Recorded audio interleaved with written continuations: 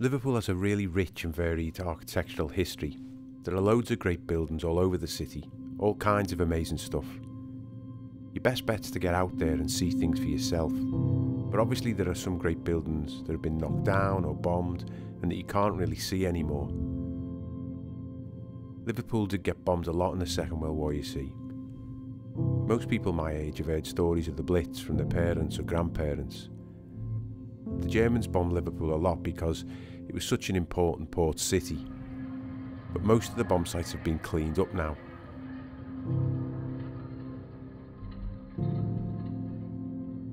I'm not so keen on a lot of the modern buildings we have.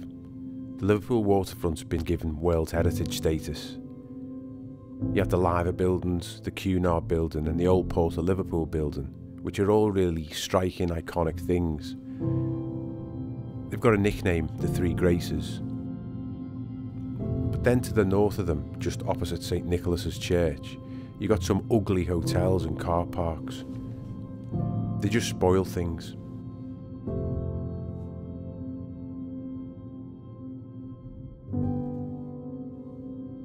On the other side, you've got the Museum of Liverpool Life. That's not too bad, but there's a weird black building in front of that looks like the Death Star, and it's got nothing to do with anything else down there at all.